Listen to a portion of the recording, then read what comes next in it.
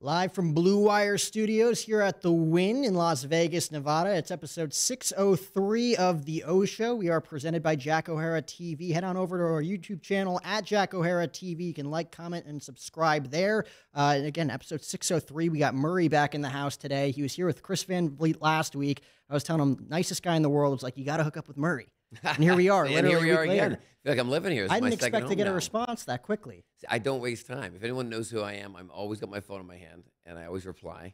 You know, yes, no, or indifferent, or a happy face. You know, it's just the way I operate. That's literally what I love about this industry is the art of communication is so key in order to get things done. Everybody's got a sense of urgency where like other friends that I have who aren't in this space, it like takes them 4 or 5 hours to respond to a text message. And I'm like, I've already moved on to like 10 different things. Isn't that the truth though? That's one of my biggest frustrations when people have phones now, because my phone's on me. If I don't answer you for a day, it's because I didn't want to answer you for a day. I mean, that's just who I am. Yeah. But everybody I answer, usually good, bad, and indifferent, and then I can get on with it. Because if I don't answer it right away, I'll forget about it usually. You know, or just, you know, things get busy. Exactly. So, and some of those are like important emails and text messages too, where you're like, oh man, I can't wait to get around to that. And then you just put your phone down, and then once you forget about it, you're like, oh God. Gone. Yeah. Into the abyss.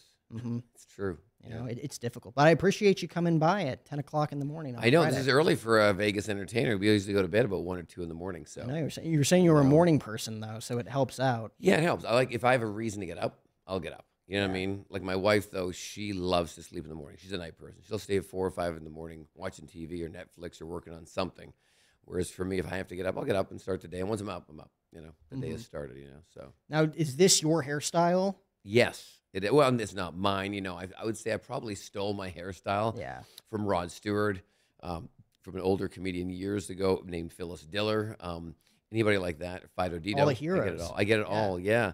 So I, as a kid growing up, I always wanted, when I wasn't that talented, and that's debatable now, that I wanted to look, that I looked somewhat important or different or unique. You know, like the people I watched growing up, Lucille Ball or Howard Stern, or all these different people had different looks that kind of... Yeah, you take bits and pieces from everybody that you kind of idolize and look up to. Yeah, and it's fun when you can do this because you can hide behind it. You know, when you get dressed up or whatever, if you're an entertainer, you can hide behind whatever that look or brand or character you are, and it kind of feels like you're on or you're playing the character. You know, if you come to my house, I'm wearing a baseball cap and a robe. I don't shave because it's my house, and that's what when I go out, though, I kind of, you know... I know, you're all bedazzled this morning. I know, look at it. Isn't this cool? Jacket. I got this for a Christmas present, a Secret Santa gift from a entertainer named Ann Martinez in town. Yeah. She'd be great in your show. She was in Bat Out of Hell, and she's also a singer of Fantasy at Deluxe, or phenomenal. And she also bedazzles stuff.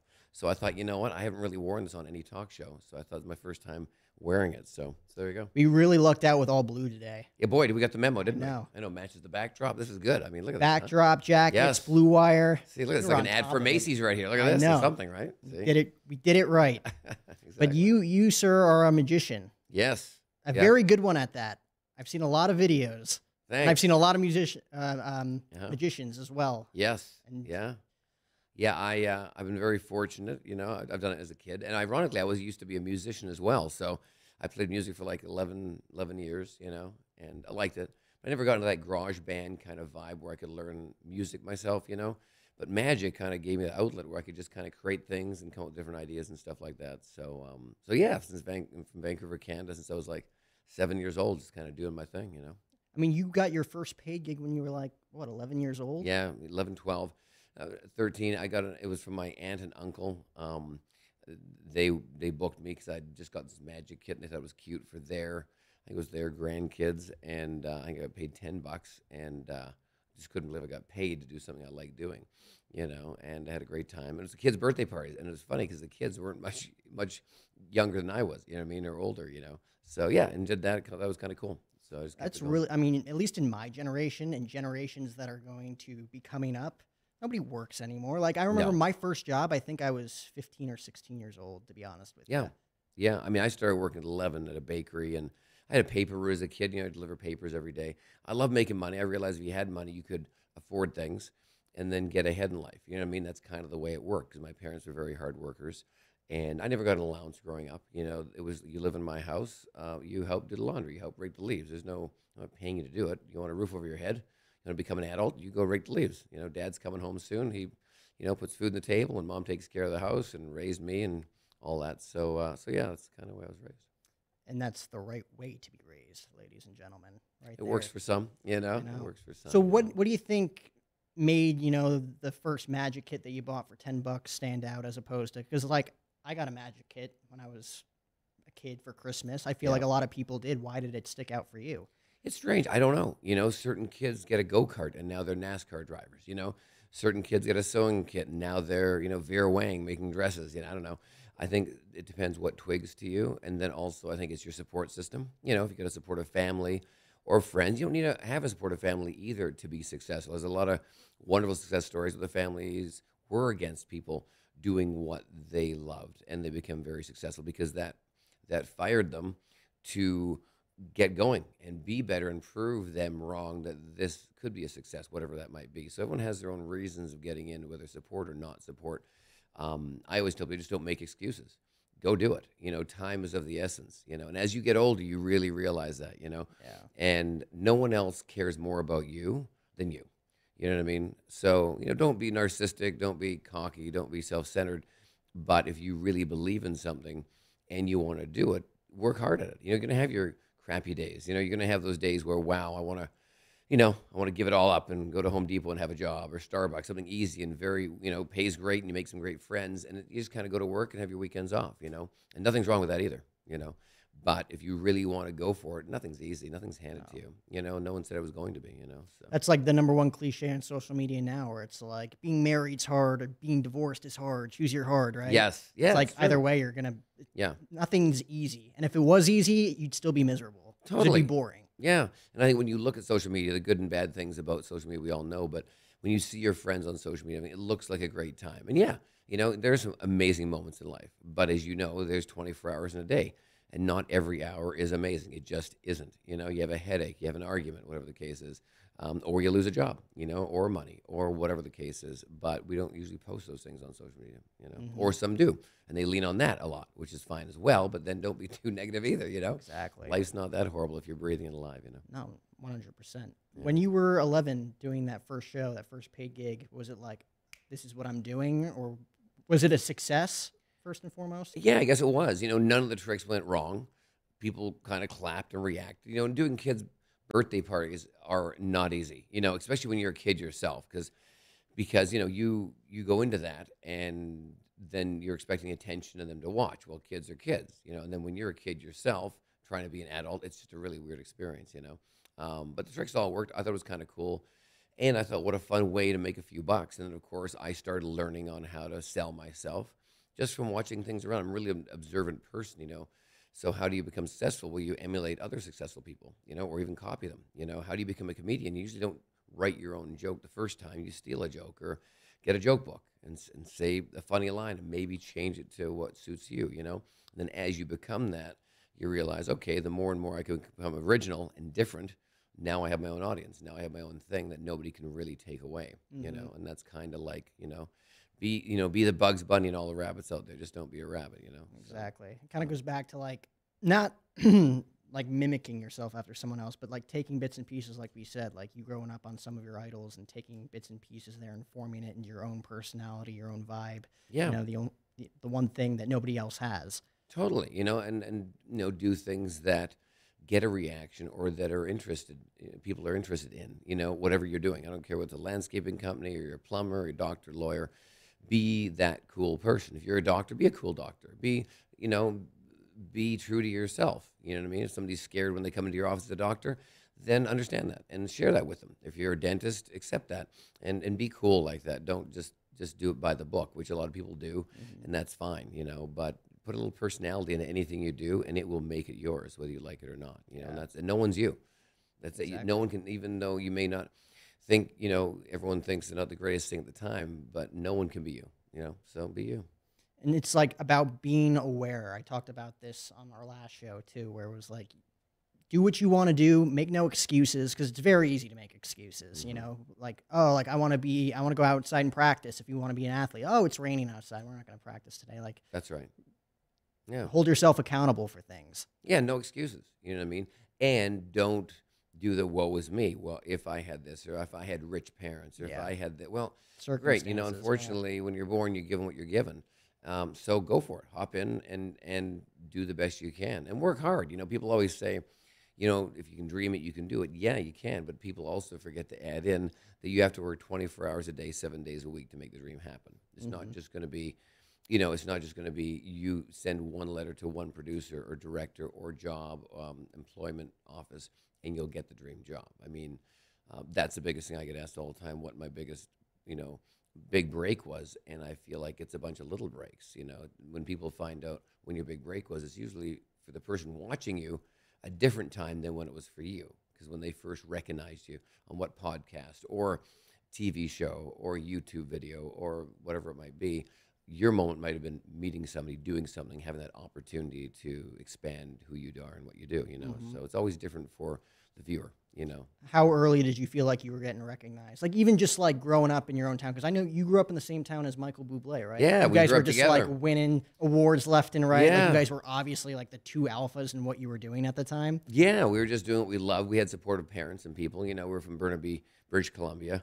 Actually, my wife just did a show with Michael Bublé in Pittsburgh, a private corporate show for the guy that invented 84 Lumber, the big lumber company with the big 84 with the red logo. It's kind of everywhere. And he turned 100. And can you believe he turned 100? And the girls flew in because they wanted showgirls. And then Bublé did a 75-minute show after.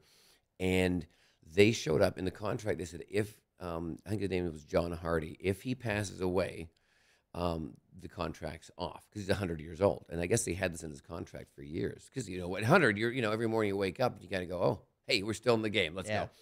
So they actually got there that morning for that rehearsal, Saturday morning.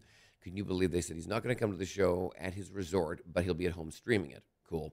And they've got 200 of his guests coming. And then, can you believe by about 2 or 3 o'clock that afternoon, they said he passed away. But they were all there. And everyone who was coming was still his friends and family. And it was a celebration of life now. Because at 100, let's be honest, you got to be happy for the man. That's pretty awesome.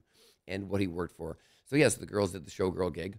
And then Bublé came out and did 75 minutes. And it was about 200 people. I mean, what a cool environment, And one of those things, Bublé said, my wife said, what a weird kind of cool gig we're doing. Because he plays arenas, And my wife here hosts shows in Vegas. So to have those little cool moments in the business is a pretty cool thing, That's So, a really cool story. yeah. And did he just die in his sleep? Was I it guess so. peaceful? And I guess towards the end of that year, I guess New Year's, he was going downhill a bit from what we heard, And then, but at 100, you're thinking, well, that's pretty amazing. You made 100. Look at Betty White. We all wanted Betty White to make Oh, my 100, and God. she was a few weeks short, right? And I think once you get past like 95, you think, holy smokes, the end of the goal line's right there. We might be able to make it, Yeah. So, but yeah, me and Bublé he was a singer, obviously in Vancouver and BC, and we do little variety shows and stuff like that. And if we did competitions, I'd win the variety category as a magician, and he'd win vocal categories and that. He had very supportive parents and all that, And yeah, a lot of people from Vancouver, Canada, all of Canada, come down to the States and expand their career. He's done an amazing job. I mean, Bublé's killing it. Oh my God! And I mean, that's insane to have the two of you growing up in such a small town as well, and just like above and like, did you know at the time? Like, probably not at the time, but looking back at it, like you guys were very good at your own specific crafts. I guess so, but More so than most people, because like obviously, big fish, small pond, right? That's like right. Anybody could look great, Exactly. But at the same, when you actually go out there and you realize, like, oh, we actually have something here. Yeah, I mean, you don't realize it at the time because you're just excited to be doing what you're doing, and you have friends in the business, and they kind of like now when you're level, you have somebody that you're doing a show with, and they talk, oh, I'm going to go on this reality show. I don't think it's going to be that big a deal, but what's it called? Oh, it's something called Jersey Shore. And I'm like, oh, okay, and then of course Jersey Shore. Holy smokes, that was you, dude. Even my wife Danny had a friend on A Queer Eye for the Straight Guy, and he was just a guy trying to make it in L.A., and all of a sudden he got that show, became a huge star. So it's a lot of hard work and luck, perseverance, and just being nice to people.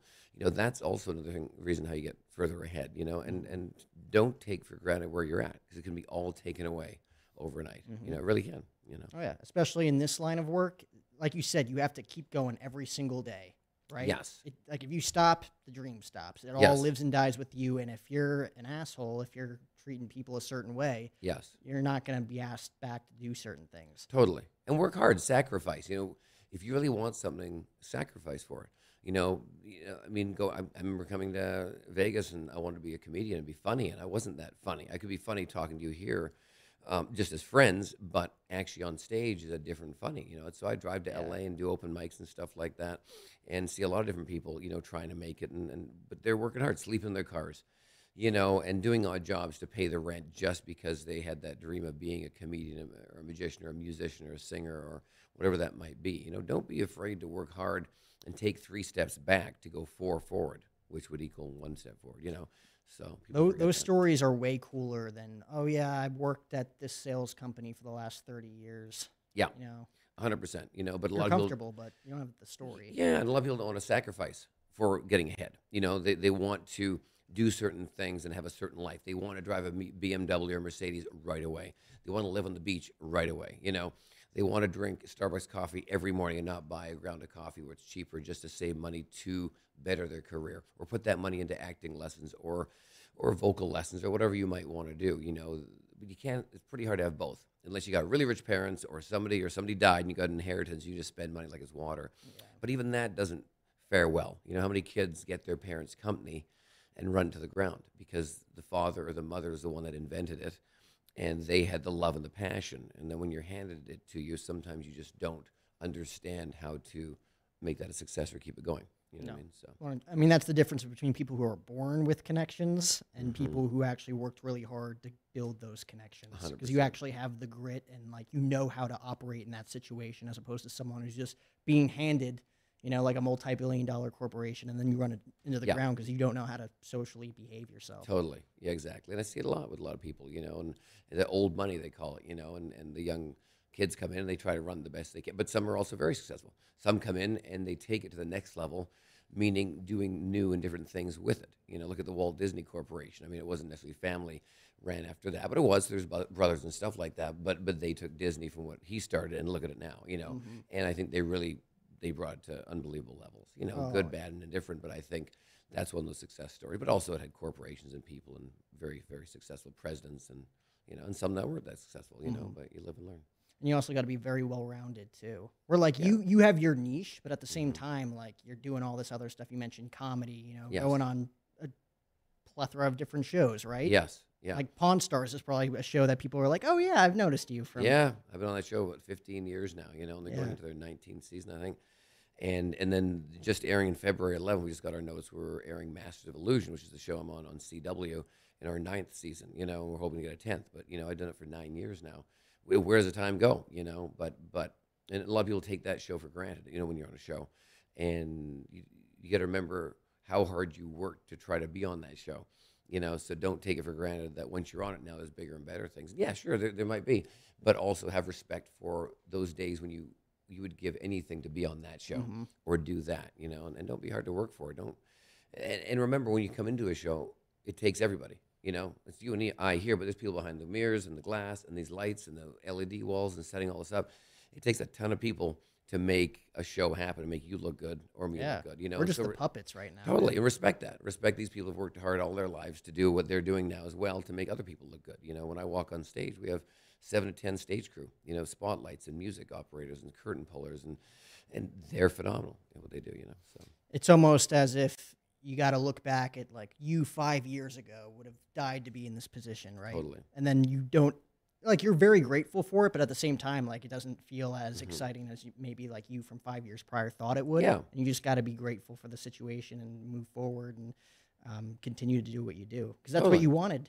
Of You course. got what you asked for. you Yeah, know? and don't forget when you're in the business what you were going through to get there, or not, or if you were mistreated, remember to not do that to somebody. You don't repeat that, pattern to somebody else. You know what I Yeah. mean? So, yeah. So what kind of like sparked the idea of you like, okay, I have this and this is going really well. How can I capitalize on it and start, getting my name and face out there on a Pawn Stars, a Deal or No Deal, or like any one of these, random shows? Because it's fun, but at the same Sure. time, like why? Well, I think, when I came into the business, in the 80s and 90s, internet wasn't around. And then internet came around, and then social media came around. And then the phones that we can just walk everywhere with our computers in our hands. That's what it is. It's not a phone, it's a computer, And everything's at the access of our fingertips now. Back in the day, you used to watch news in the morning on a television. You have to get up and go downstairs or wake up and turn on your bedroom, watch the news. Now we can just turn our phone on, flip down TMZ or whoever we want to look at, and it's handed to us in our bedrooms or wherever we are, And when you have that access, and it's also free to a degree, if you're on the other side of the coin, like an entertainer, or a host like yourself, you have this access to getting yourself out there and exposing yourself in a good way that you can get a fan base and also, push your professional, performance, whatever that might be. And when you have that handed to you, 'cause back in the day, to get in the newspaper, you either had to buy an ad or really make up a great story to be interviewed by. You know what I mean? A feel-good story or usually a tragic story. That's how you got in the newspaper, And that's the only kind of way you got out there. So now you can actually make up your own story almost online, and create a fan base. But that also takes work as well because now everyone can do it. So that's the other difference. When you're on social media, we can all make a Twitter site, a website, a podcast, a website of our own, whatever the heck, almost our own TV show now.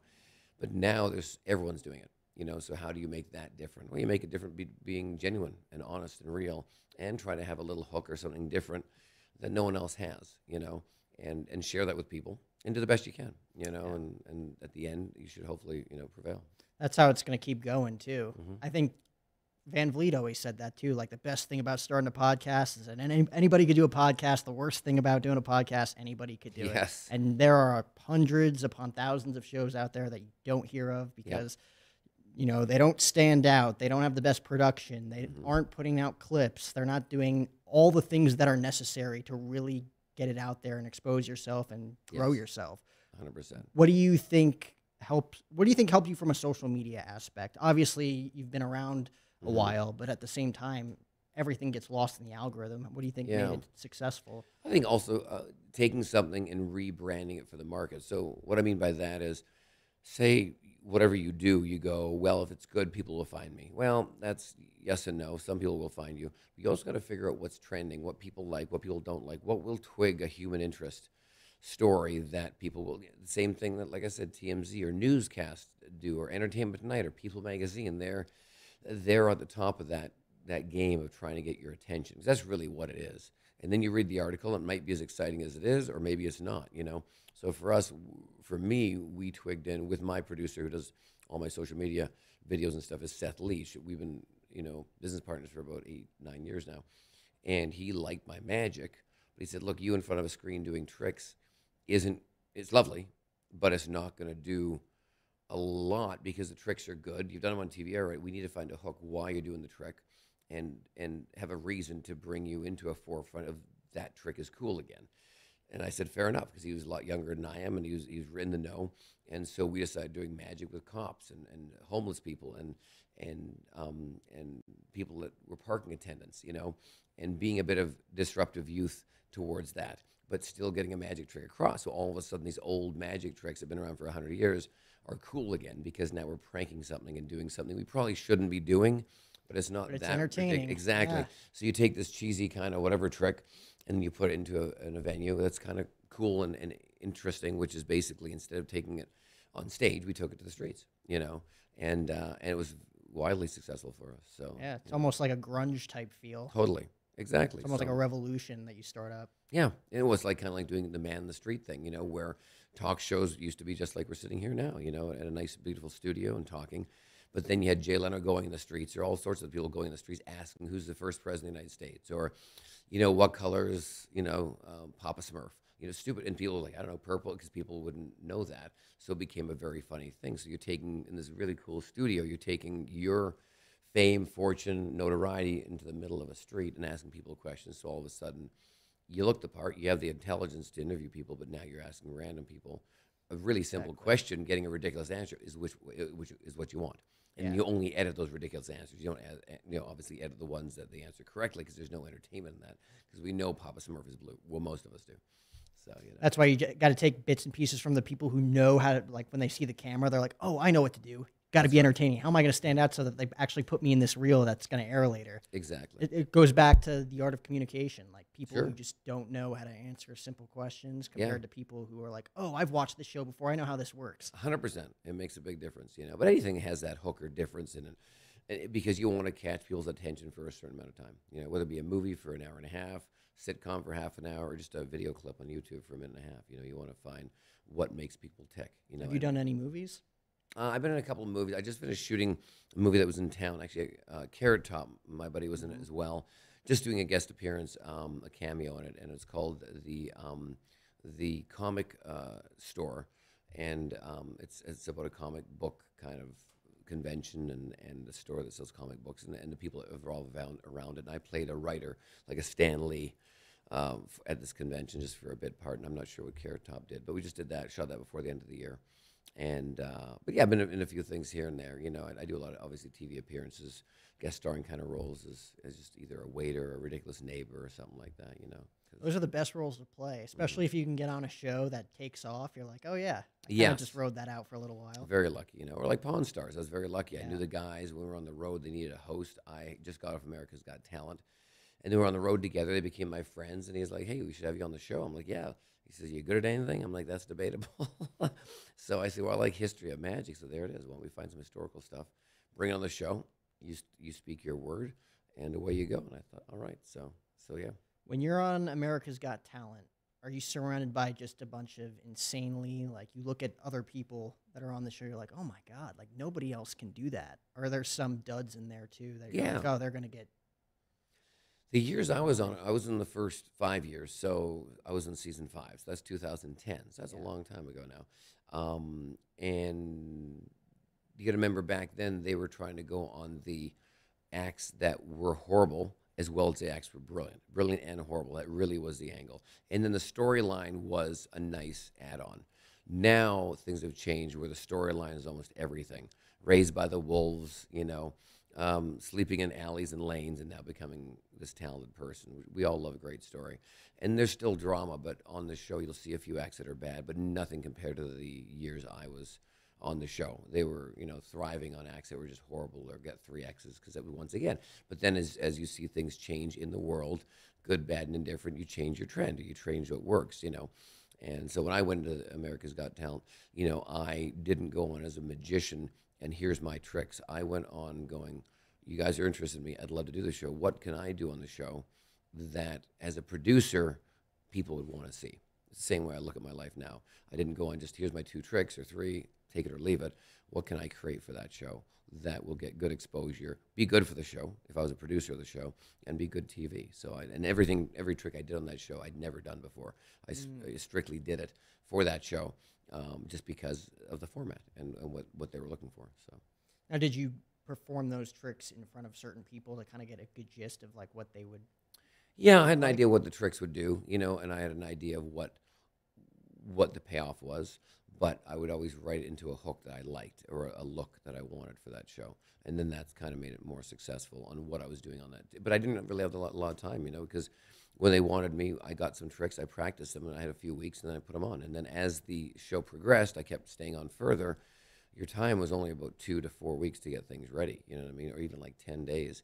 And so it gets quicker and quicker, you know. So, but yeah, it was a great show for me, and I think it's wonderful, great avenue for people to get started and get out there, or people who are already going, and to keep that you know, that entertainment and buzz out there about them. You know, I just saw Terry Fader on the show recently, and a few other magic acts, because when you have 8 million people seeing you or more, that's not a bad thing. It's not a bad thing, you know. Who's one magician? You mentioned a few there, whether it Mm-hmm. be Terry, whether it be, you know, Scott, Carrot Top. Like, who do you enjoy touring with the most, working with, or who do you look at and say, like, man, they have something that I wish I could have had? That's a great question. You know, I mean, I have a few very dear friends in magic. I think one of my dear friends, a phenomenal magician, his name's Chris Funk. He goes by the Wonderist. He's from Vancouver, BC as well.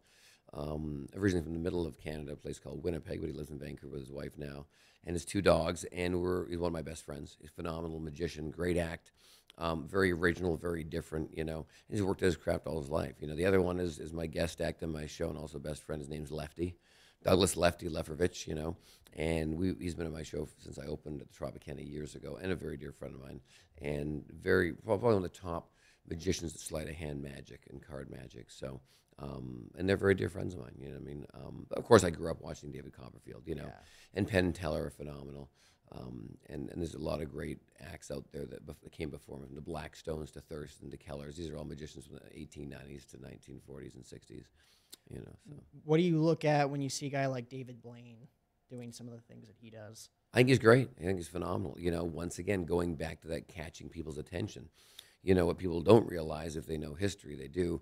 He basically photocopied what Houdini did all those years ago in the early 1900s. He literally took every book and read it and page for page of what he did, from his stunts when he started to even his posters with this stone lithograph look, which is an old printing process of posters that made that look, that almost drawing ink poster. His posters, while he was coming, were all like that as well. So he really, which is great. Why not? That's how we get better. We look at what worked and then add on it. And of course, he took his magic to the streets, which Houdini really didn't do much street magic in his life, and he brought that to the forefront. It really made that really great. The show here, I haven't seen the show at the Resorts World yet, but here's phenomenal. He's trying to get you in his head and his same style. He's not trying to be Vegasized or what he thinks would work in a different environment. He's sharing what David Blaine does for David Blaine, and it's great. Everyone who's gone to see the show loves it. I mean, it's almost like the art of illusion. Yes. Like almost tricking the human brain, right? Yeah. And the idea of being an entertainer is you want to give your viewers an experience for an hour and a half. I don't care whether you're a singer, whether you're Beyonce or you're Dwight Yoakam or you're George Strait or you're, Machine Gun Kelly or a magician like myself. You want to take people when they come into that theater, take them away from everything for 90 minutes and put them in a fantasy land. Make them forget about their debt or their money they're making or they're losing or relationships or whatever their worries are for that hour and a half. Take them to a fantasy land. And then if they leave happy, then their job's done.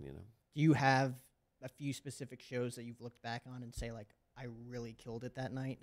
It's funny you mentioned killed it, because I don't think I've ever used that word for myself. Yeah. But my friends in the business use it as if it's second nature. Yeah. Oh, I killed it. I'm like, you did not kill it. Now, I'll never tell them that because that's not my nature.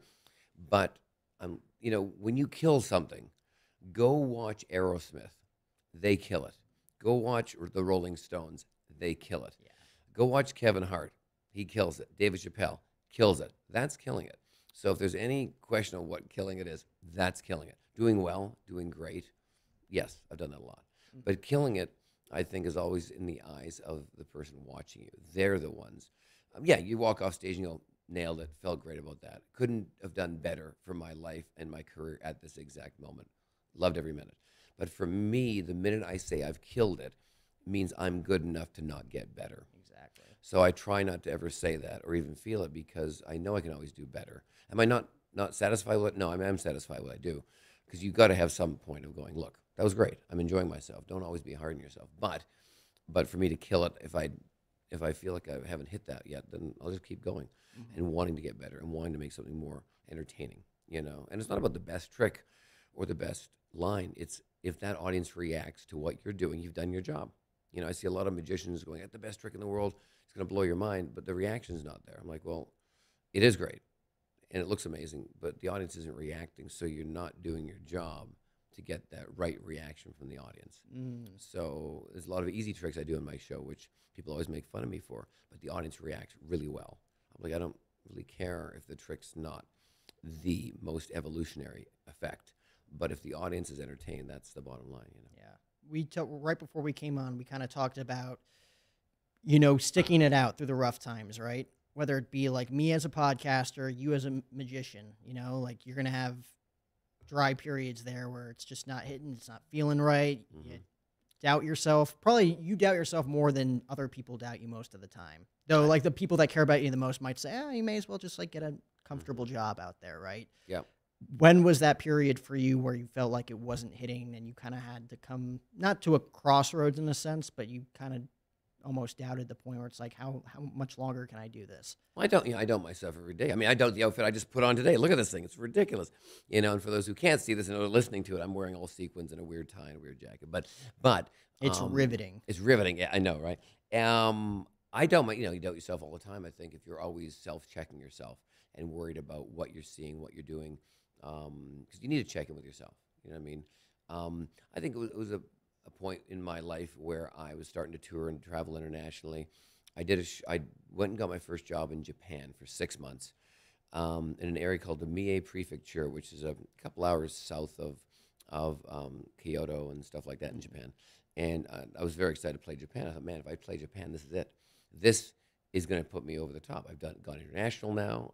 Now I can play to other countries with they don't speak English and they can understand me. So I went there, did 6 months there, played 2 different hotels. I did 12 shows a week. I got 4 days off a month. So, in 6 months, I got 24 days off. That's it. So you can't not become better when you work that much. If you don't, something's really wrong. Yeah. Even if you don't want to become better. I thought I'd come back and have lots of offers because now agents knew I went international. I traveled. I got all this. And I came back and I had 4 or 5 months where the phone didn't ring. I had no other work. Didn't know what to do. So I'd already left the local hub of being in Vancouver, doing kids' birthday parties and that kind of realm of, close-up magic at parties and cocktail parties and all that stuff that my main income was from. And I stopped that, went to Japan for 6 months. So I wasn't available in the city of Vancouver for 6 months. So agents, people stopped calling because they need you to do a job. That's how they make money. So when you make that big leap, you come back to that and go, hey, I'm back in town. Give me some work. Oh, we already got Bob and Johnny and Susie over here doing your jobs. They're good too. And all of a sudden, like, oh, interesting. I've taken this big jump. So now I'm this big stage performer and I'm traveling internationally. But now, how do I go back to still doing stuff that pays the bills in my field, but yet I still want to take that big jump? So it's definitely a weird thing. So I had 3 to 6 months where I wasn't sure how I was going to pay the bills. Of course, I was still living with my parents at the time. So I was in my late teens, early 20s, and getting ready to move on. And then over time, I, of course, found more work and hustled some more. So also, it's kind of like in show business, when you have a job or a TV show, it's kind of like playing pool. When you shoot, if you know how to play pool, when you have that white ball and you're shooting the ball that should go in the pocket, don't worry about the ball that's going to go in the pocket. Worry about where the white ball lands for your next shot if you're a good pool player. Because if you only worry about the first shot, that ball is going to be somewhere else and you'll miss the second shot and now you're out of turn. So in life, for business, at least I share with everybody, is do business like playing pool. Always worry about your next shot, not the one immediately. Mm-hmm. Same with life. Don't worry about what's happening right now or money right now that you're getting. Worry about where you're going to be in a year or two. So I got so many friends who try to do a job and they're not getting enough money for this job, but the exposure's great, the contact's great, the people are wonderful. I'm like, if you worry about that right now, why you're not getting paid so much money for this, worry about where you're going to be in a year.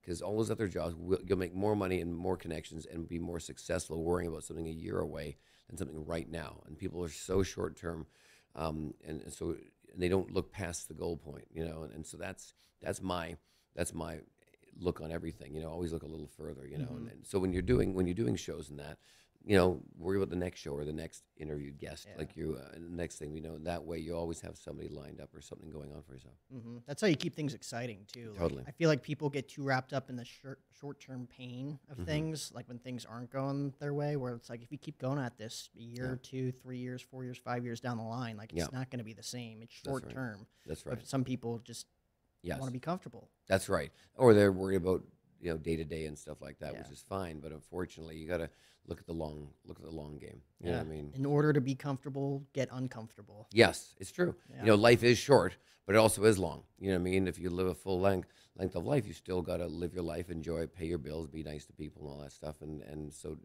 keep that in consideration. So on that note, what are you looking forward to the most in your profession, whether it be certain projects that you have just like spewing around in your brain right now or things that you got on the horizon? I'm always excited. I'm always working on something. I got a couple of new TV things I'm working on right now where I'm the producer of. So we're in the pitch process of that. I'm also working on my second comedy special. My first one just came out in December on Tubi. And it's an hour and 15-minute special. So this year I'm working on my second special, and we're just in the works of putting that together now. And we're probably going to maybe shoot that late spring, early summer.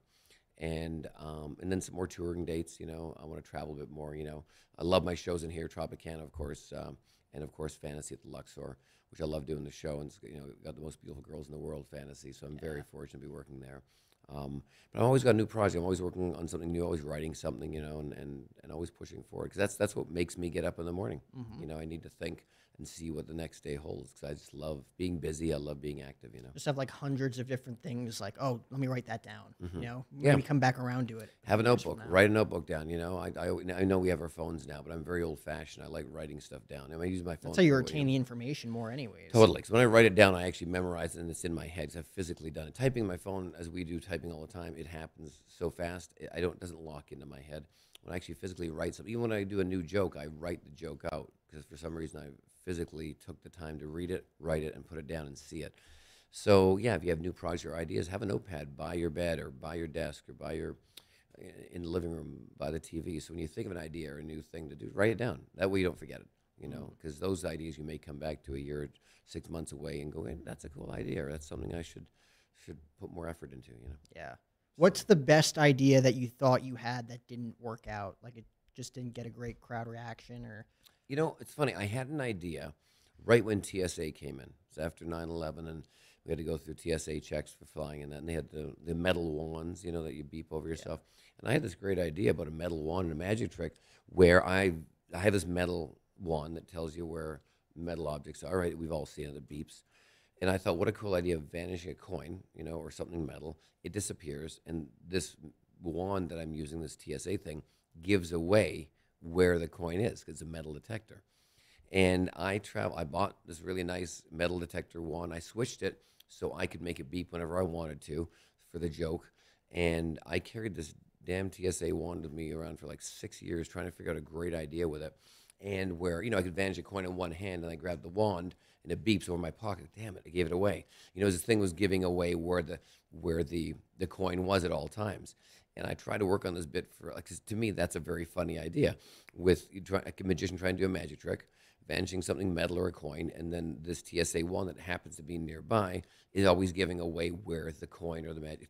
It still is a funny idea to me. And you think I can figure out how funny that is? I cannot get the funny out of it because I tried it for years. So there are ideas where you try something and you go, I haven't got it right. Sometimes you share it with somebody, or 6, 7 years later, they go, I've got that idea. This is what it is. And so, but that is one of those ideas I still to this day have not figured out how to make funny or entertaining in the way I would normally do something on stage. But have you ever made something where it's like you're working on it for years on end? It's almost like a songwriter, like working on like a certain riff, and they just don't know how to plug it into something, and they have certain things or lyrics or riffs for 20 years, and they don't know how to do it, and then they give it away to someone else, and then they turn it into like the next big hit. Do you have specific bits that you've given to other people that have been successful? I've shared a few things with other people that have taken it to another level, and they've used it to their advantage. And yeah, because everyone thinks differently. And then, when you work on something for a while, you get tunnel vision, where you just cannot veer away from that. You just have your eye on the prize, because you've been too close to the project. Yeah. You know what I mean? And so when somebody else sees it, it's fresh eyes, fresh ideas, and you sit there and think, well, how the heck do I come up with this now? And so yeah, it does help when you give it to somebody else. You know what I mean? And then they look and go, well, let's add this line in here. Let's do this.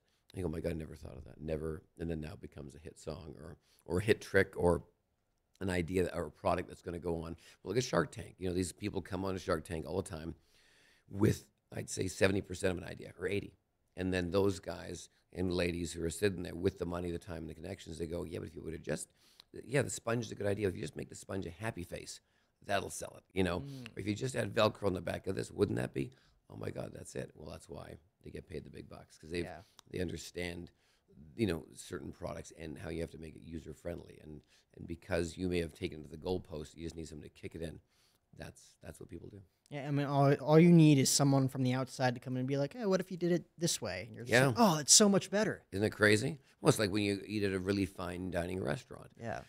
And you order a really expensive meal and you put it in front of you, there's a certain way that the chef made that plate to look. That's why these high-end chefs are who they are, the way the potatoes are and the meat and also and the vegetables. And if you notice at a really high-end restaurant, when they put that food down, they turn the plate so it's presented the way the chef made it for you. Yeah. The 3 carrots and the potatoes, and that makes a difference. You see it upside down, that plate of food does not look the same way to that chef. Yeah. And when you have these high-end chefs from from Ramsay to all these other people, they design a meal to be art, presentable, and also edible, and that's what makes them who they are, not just, we're at TJ Fridays making some cheese sticks. Exactly. Well, I appreciate you taking the time today. I do want to wrap up this interview by asking you something I ask all my guests. Sure. Work-life balance. You're a married man, right? Yeah. Like you have other things that are very important to you, and you got a hectic schedule. Mm-hmm. But you've also been doing it for years, so I'm Yes. curious to know how you kind of operate that, how communication levels are, when it comes to balancing that Yeah. I don't think there's such thing as work-life balance, but like No. you make it work. Yeah, you do.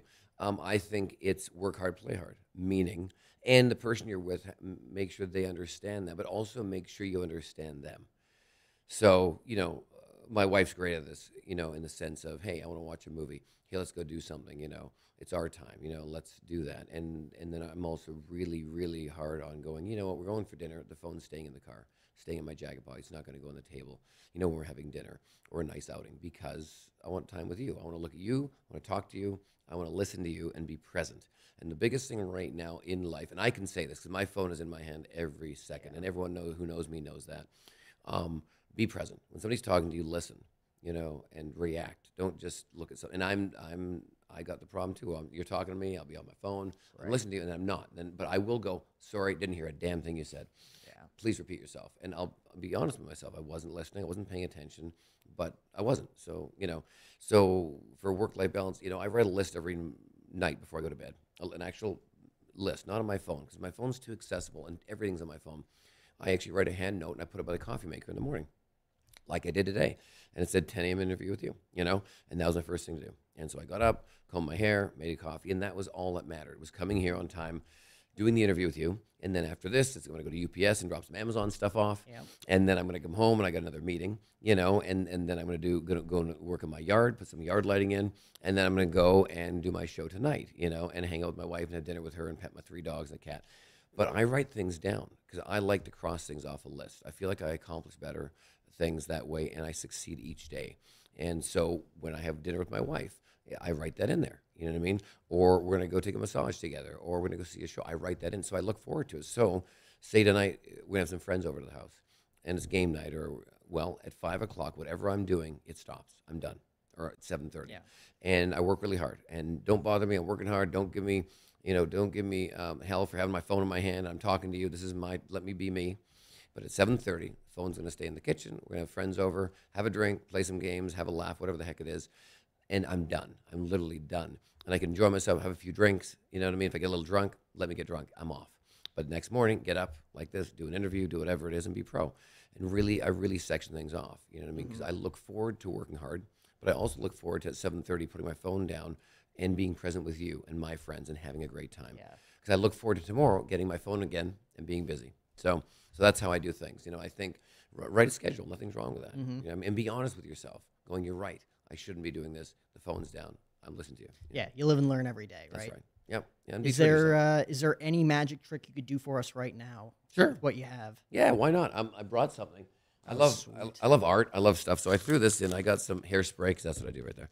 Nice. And then I got these postcards, which I thought were kind of cool from some of my trips over the years. And I got my little notepad here, which you can see has nothing really on that notepad just yet, but that's just going to stay there. And I got 4 postcards that are pretty famous postcards if you look at them. We got the Mona Lisa, which of course is right there. Yep. And then who else we got? We got Dolly, right? Self-portrait Dolly. And then of course that is the Scream, which is a very famous painting. And then of course the girl with the pearl earring, right there. And we got 4 postcards. So I'm gonna mix them up like this. As I mix them up, you can say stop whenever you want. You're gonna select one, or you can even touch one, or whatever you want. Just whatever you wish. Just touch any postcard you wish. All right. That one there? Okay. This is the one you like? That's the one. This one right here. So I'm going to show it to you. I'm not going to look at the cameras, right? But I'm going to show it to you. You memorize what that is, okay? So have a look at that. Yep. That gives me not to see what it is. I know we're on a podcast also, or televised here as well, but you can see that. You know what that is, yes? Yep. Okay, so that's your choice. You happy with that? Okay. You did choose one of these, correct? Yes? Correct. Right, just like so. Okay. So watch very carefully, all right? I'm going to predict what you actually chose onto here, okay? So watch carefully. Take this. Everyone watching? 1, 2, 3.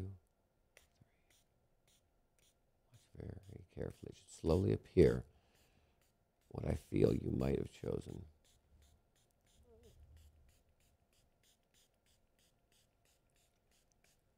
Is that what you chose?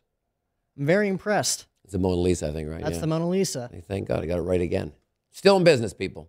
Have you ever gotten that wrong? Yeah, sure.